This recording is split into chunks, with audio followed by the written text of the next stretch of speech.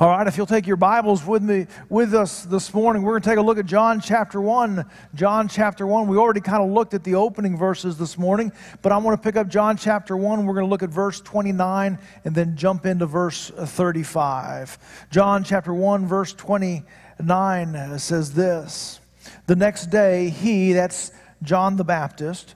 The next day, John the Baptist saw Jesus coming toward him and said, "Behold, the Lamb of God who takes away the sin of the world."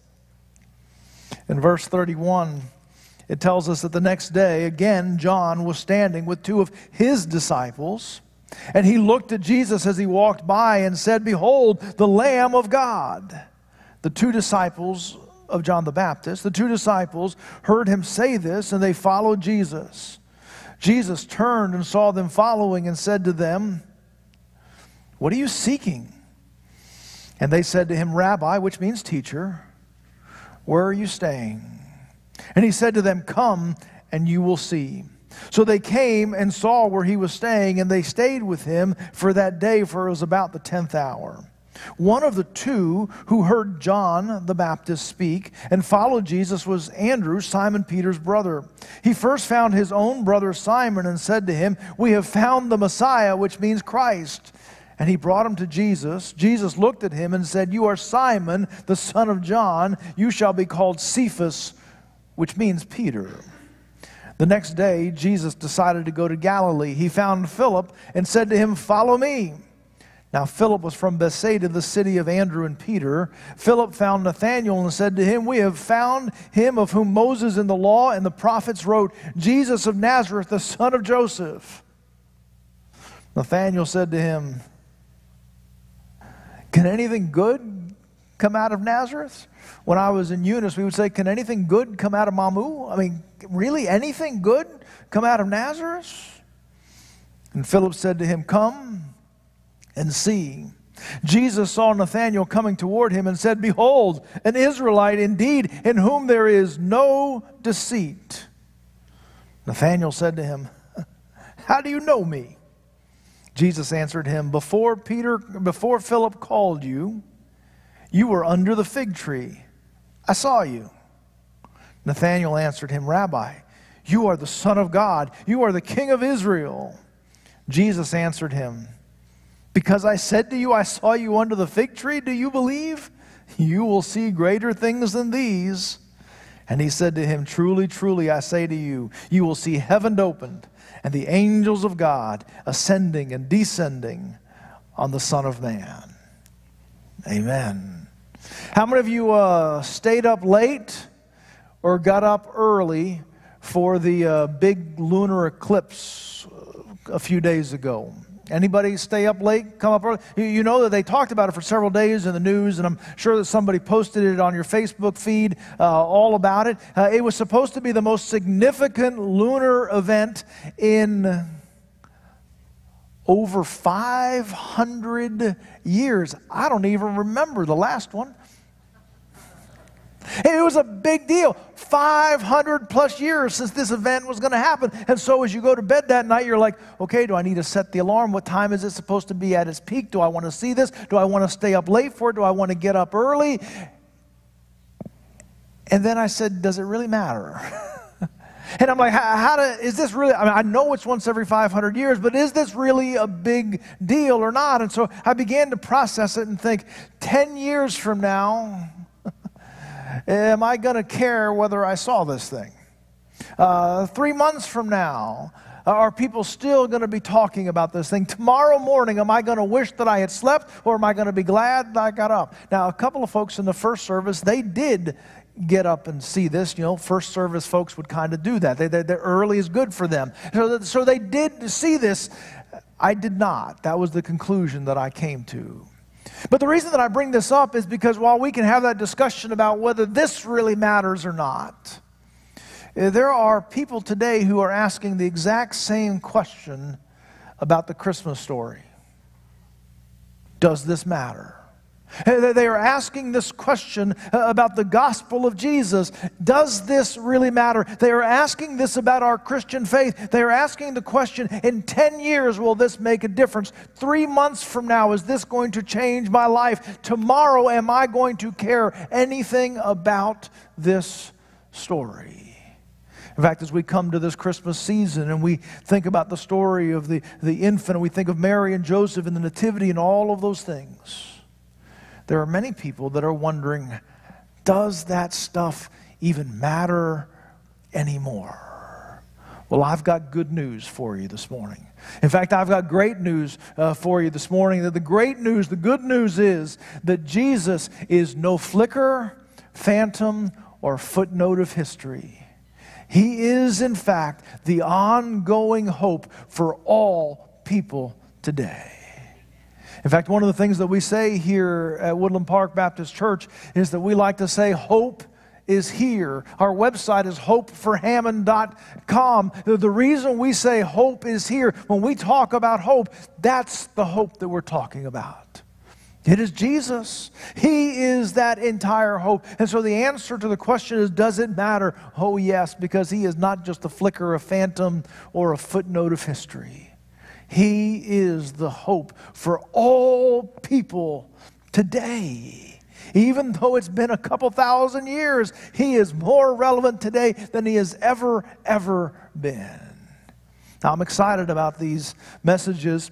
I have a practice over the years of ministry that I like to put together a series of messages for Christmas. I like to pull together, we'll take a look at the Christmas themes in Scripture, and we'll do a series of messages for Christmas. And I look forward to that. And then later in the year, I'll do a season or a series of messages for the Easter season as well. So there's a Christmas series of messages, and then later in the year, there's an Easter series of messages. I'm so excited this year because what we're going to do is that we're going to do one series of messages that's going to take us all the way from Christmas, all the way to the resurrection. Well, we are going to take this series and we are going to tell the whole story from the Gospel of John. And so we're going to begin with this passage this morning that says, in the beginning was the Word, and the Word was with God, and the Word was God. We're going to start right there at the beginning.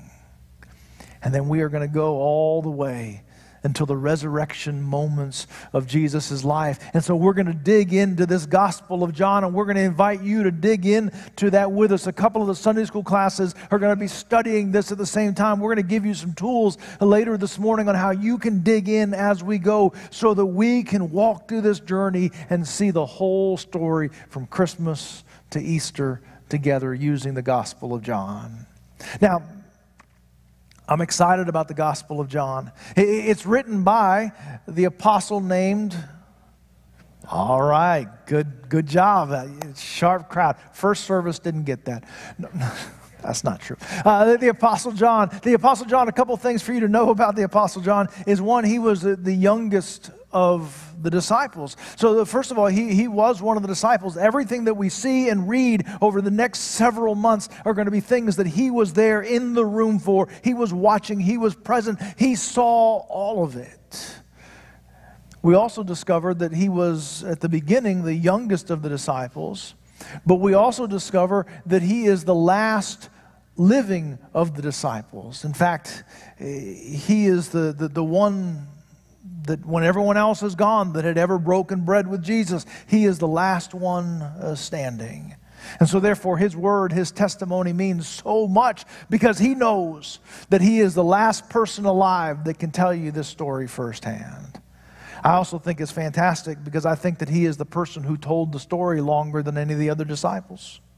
So he has been telling the story of Jesus over and over and over and over again. And what we get is this polished, complete story of who Jesus is. In fact, the Apostle John, is a masterful storyteller. Now, he's not the John that's in John chapter 1. It's a little bit confusing there because we actually hear of a couple other Johns that are mentioned in John chapter 1. The John that we see mostly in that is John the Baptist. He is Jesus, his cousin, but they don't see each other probably. They probably move in different directions. But that's not the John that we're talking about. The John that we're talking about is the Apostle John, and it's interesting, the name of John never gets in the story. He kind of holds his name out of the story. And there's some really neat things about that we'll talk about later. But John is the middle of the story, even though you never see his name in the story. I think in some part, John wanted to make sure this is a story about Jesus. This isn't a story about me. Now, I was there, but don't miss. This is about Jesus.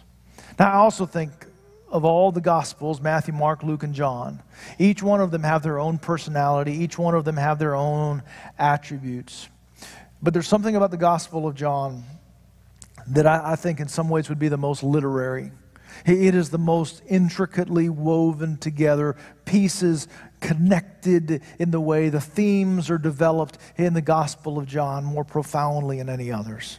He is a masterful storyteller. You know how sometimes when you just, the opening moments of a movie or the opening moments of a book, the first characters begin to appear. And the questions that you wonder about when those first characters begin to appear is, who is that? Who are they related to? Are they going to be in the whole story? Do they matter at all? John answers all of those questions for us here in John chapter 1. He tells us all of these things. In fact, John is a masterful storyteller, but he also is a living, breathing spoiler.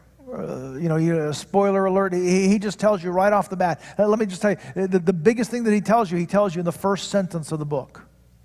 He tells you, in the beginning was the Word, and the Word was with God, and the Word was God. He tells you the first sentence, He's God. He's God. Let me tell you how the story ends. Let me tell you the most important thing. There's nothing to be revealed down the road that's a bigger deal than the fact that this Jesus, who this whole book is all about, He is God. And He lays that right up front for you to see. In fact, what He wants you to know is you filter the whole rest of this story. Know that this person that we are talking about is God. There's no other story like it, because there's no one ever been who Jesus is. Now, there's a handful of other things that John emphasizes here in John chapter 1, and so let's unpack some of those together. The first thing that we see here is that John would tell us that Jesus is the linchpin of history. Jesus is the linchpin of the entire cosmos, in fact. Now, it's kind of interesting. If John were the only gospel that we had, we wouldn't have Christmas. Do you notice that as you read through John chapter 1? There's no story in John chapter 1 about Mary. There's no story about Joseph. There's no story about wise men. There's no story about shepherds. There's no story about a star. There's no story about a manger. The innkeeper doesn't even get mentioned in John chapter 1. The whole Christmas story is missing from the Gospel of John. Now, the Christmas stories are really, really important. The Christmas stories remind us of the miraculous events that surround Jesus' birth. The Christmas stories remind us that Jesus is the fulfillment of prophecy. The Christmas stories remind us and inform us of the deity of Jesus, and that is that Jesus is God. So those Christmas moments that we're going to emphasize during our Christmas night of worship next Sunday night, those Christmas moments are so important because they reveal those things. But John, he's just going to speak to those things in a completely different way. He's not going to miss any of those notes. In fact, here in these opening verses that we read at the beginning of the service, he wants you to know right up front, Jesus is God. There's no question about the deity of God once you get past verse 1 of this book. But he also wants you to know that this Jesus, that he's going to spend this entire book on, that he is the one who holds the whole universe together. He says that in the beginning, Jesus was already there. He predates the beginning. He predates time. He predates this world. It also tells us that this world was created by Jesus. I kind of chuckle and think about the possibility of the disciples walking around some beautiful feature, some beautiful mountain, seeing some beautiful sunrise unfold, and for Jesus to say, yeah, I made that. I made that. He is the one who put all of those things in place. He is the one who created this universe. He is the one who holds this universe together. He is the one that the gospel tells us is the light of the world. And then it tells us that he is the one who was the creator of this world, who then stepped into this world and lived into this world. Chapter 1, verse 14, and then the Word became flesh. And he lived right down the street from us. The Word became flesh, and he lived right next door. The Word became flesh and walked in the same marketplace that we walked in. But Jesus is this linchpin that holds it all together. Before time, before creation, he is creation, and he holds it all together. But he would also tell us that Jesus is the solution to all of the brokenness. Jesus is the solution to all of the brokenness. Now, we live in a really divided world. We live in a world where there's so many different points of view. We disagree on just about everything. You can be walking through the grocery store and not know what kind of political, philosophical point of view the person next to you has. Who knows? It just seems like there are so many different ways to see the world, and some of them seem so opposite one another. But you know what's really strange is that there's probably one thing that unifies all those different persuasions, all those different points of view. And that is, if you were to get in a room and you would just mumble to somebody next to you and just say, man, is this world messed up? And they would say, yeah, I know, right? Just try it. Everywhere you go this week, you'll be the most encouraging person around. And just say, man, is this world messed up? No matter who you stand next to, they will say, I know. Now, we may not initially agree on the parts that are messed up and the parts that are good, but all of us have this sense, it is broken. And again, the author of the Gospel of John says, I know the answer. I know the solution. I know the fix to the brokenness of this entire world. He highlights the words of John the Baptist, who point to Jesus in a public setting for the first time. And don't say, there goes the miracle worker, there goes the great teacher, there goes the amazing person. Doesn't even say, there goes the Son of God, but says, behold, the Lamb of God who takes away the sin of the world. Every piece of brokenness in this world is potentially healed and solved in the person of Jesus. It's the reason that he came. I want you to know that every piece of brokenness, woundedness, and sin that I have carried into this world and added to this world is solved through Jesus. I want you to know that every piece of brokenness, rebellion, and sin in your life is solved by Jesus. But I want to amplify that for a moment. I want you to notice just not that Jesus takes away sin, but what I want you to notice is that Jesus takes away the sin of the world. That's who it is that we gather to worship here. That's the one who's the center of this story. He doesn't just take away little pieces of sin. He doesn't just smooth off an edge over here. He doesn't just come to make your marriage better or your kids happier. He doesn't just make you a slightly better person. He has come to take away the sin of the entire world. Every bit of brokenness. If we will yield to Him, He will heal and He will reverse the curse of sin. That's what Jesus came to do. This Jesus that we worship, He's not just about miracles. It's not just about great teaching. He has come to solve every piece of brokenness in this world. That's what He came for. And John says, don't get to chapter 2 without knowing that He came to take away the sins of the world. John, I also think, wants us to know that Jesus is all about relationships. I think there's been a little bit of a challenge in preparing to preach John chapter 1 because there's so much material here in John chapter 1. And at the beginning of John chapter 1, there's this cosmic statement that in the beginning was the Word, and the Word was with God, and the Word was God, and the Word became flesh, and He dwelt among us, and He was the light of the world, and the world did not know Him, and the world did not see Him, and yet the darkness could not overcome His light. Great, big, cosmic statements.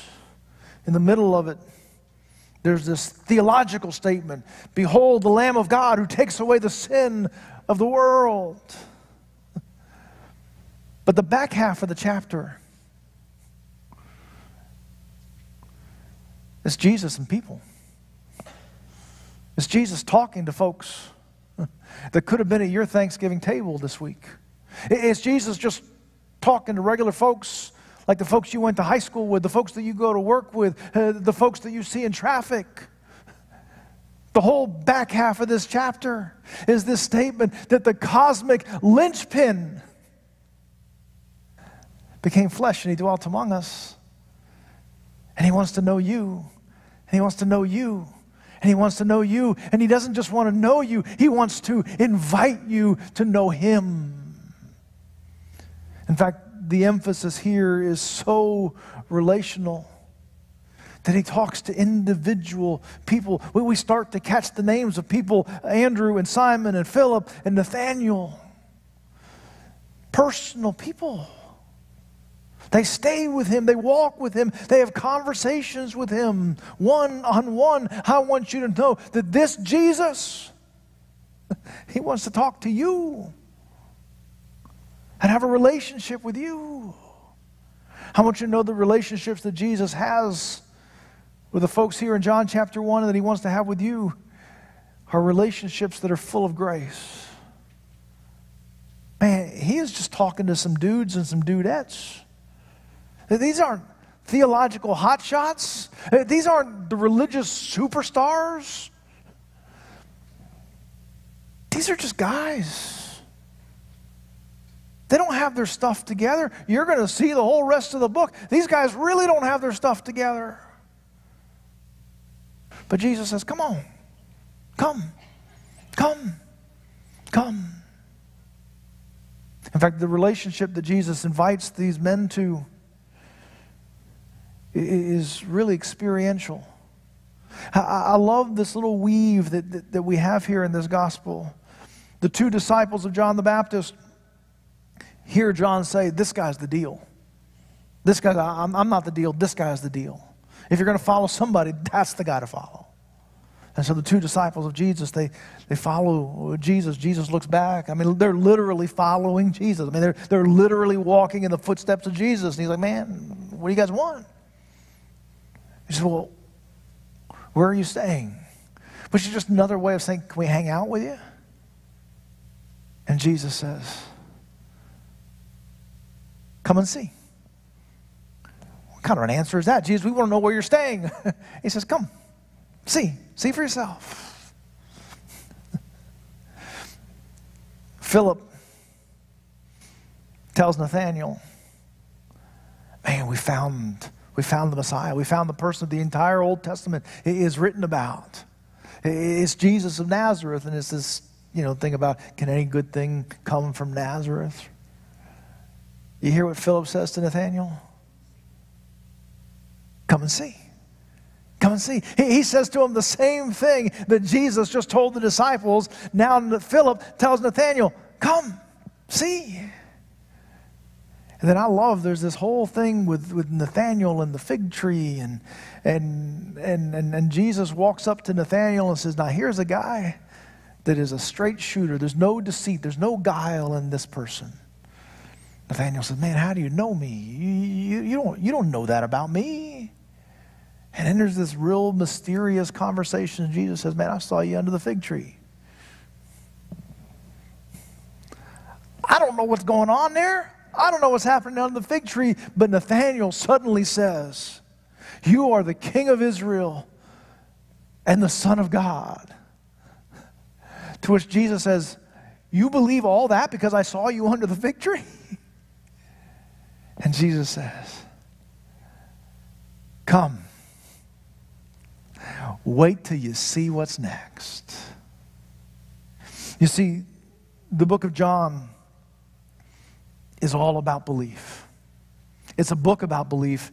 In fact, John puts his purpose statement at the end of the book in John chapter 20 and verse 30 and 31. He says, now Jesus did many other signs in the presence of the disciples, which are not written in this book. But these are written so that you may believe that Jesus is the Christ, the Son of God, and that by believing you may have life in His name. And what you're going to find is that from John chapter 1 to John 20 to John 21, on almost every single page, you're going to find somebody believing in Jesus. You're going to find someone who comes to believe in Jesus. Now, sometimes it's a process, and sometimes it's compressed here on the page, but it is the process where someone meets or discovers Jesus. It's the process where somebody considers Jesus. Can anything good really come from Nazareth? Can anything really good come from the Bible? Can anything really good come from 2,000 years ago? It's considering. But it ends with believing. My God, Messiah, Christ, Savior. And what you're going to find is that you're going to find an echo of your own belief on these pages. Or maybe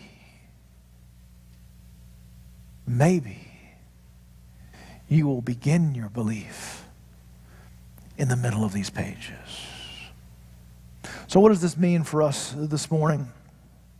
What is the now what for us this morning? First of all, man, I just pray that in the middle of this season that you will have a fresh rediscovery of who Jesus is.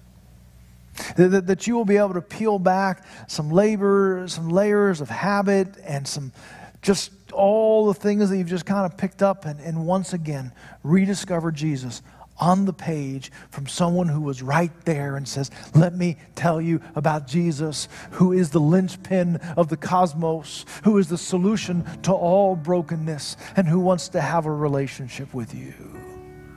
Would you prayerfully consider in this season to ask God for a fresh revealing of His Son to you?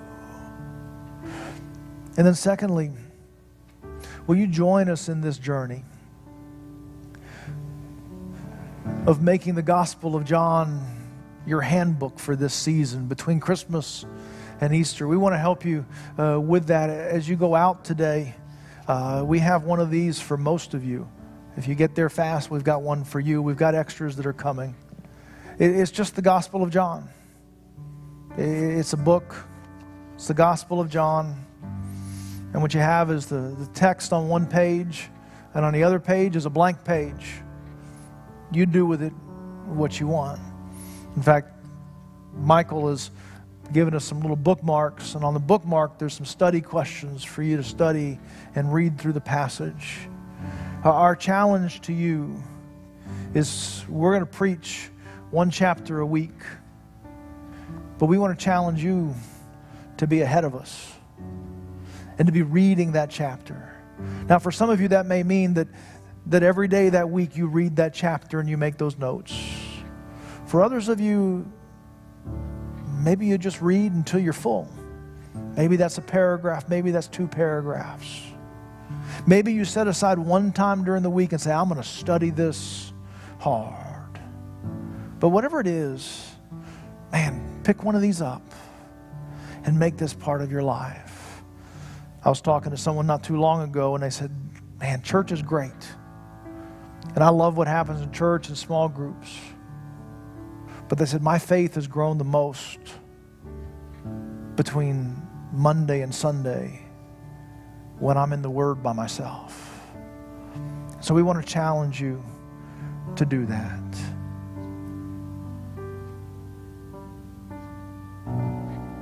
And then if you're not a believer, if you're not a person who has given your life to Christ and said, you are my King, you are the Son of God, you are the one who takes away my sin. If you've not come to that place, man, I want you to live on the edge of your seat as Jesus is revealed to you. I want you to be ready to say yes. And in fact, it may be that today is the day to be reminded that Jesus has invited you. And maybe that's your day. Maybe today's your day. But maybe if it's not today, my challenge for you is that I'd listen every day. And I'd say, is today the day that I'm supposed to believe? If today's your day, Michael and I will be down front. I'll be in the back. We want to invite you to respond. But a fresh vision, a regular commitment to be in the Word, and a readiness to believe. Let me pray for you. Our Heavenly Father, we do pray that you'll do a work here. Lord, we choose here because that's where we are. Lord, we know that this church isn't any more special than another church. But we want this to be a church where the blessing of God is poured out over lives and people discover you. So, Lord, we ask that that would be happening in this church. And that includes the people who sit here today. Lord, I pray that you give them a fresh vision of you. Lord, I pray that as they pick up your word, Lord, that the Spirit would stir deeply inside of them. And then, Lord, I pray that across this season and across this day, that people will be ready to believe and say yes to Jesus. We pray this in your name. Amen.